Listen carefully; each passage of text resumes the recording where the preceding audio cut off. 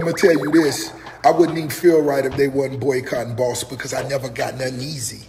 Some neighbors who live near famous rapper Rick Ross say they're going to go on vacation if he's allowed to hold another car and bike show on his property. This one is expected to bring more than 6,000 fans to their community.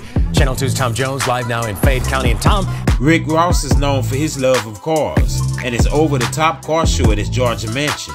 Last year was a huge success, but this year Ross is facing some unexpected opposition from his own neighbors. It's going to impact us. It'll shut us down. Ken Kincaid lives in the Northridge subdivision. He says last year's event made life miserable. You couldn't get in and out of your home out of our subdivision.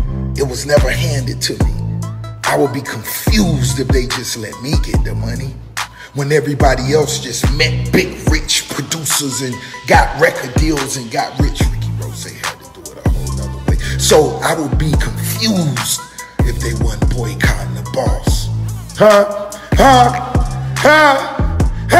Ross neighbors filed a petition to stop the car show, citing major traffic delays, arguing that the mansion is not properly zoned for commercial events. But the question remains, will Ross be able to host the event featuring Lil Wayne? Let me give you this boss talk. Once again, if you a boss, make boss moves. You come. I fuck with real bosses. Motherfuckers I grew up since we was kids got $25,000 spots out there in the front lawn, nigga, on the grass. Ain't no favors for no bosses. If you need to stack your money and miss this year, stack your money and miss this year, nigga. We'll see y'all, Lord willing, the year after. You may need 2 years to get your shit together. That's fine, but I've been grinding the last 20 of mine.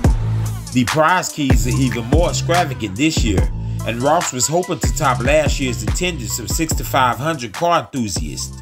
But with the fate of the car show still up in the air, will Ross have to cancel his plans?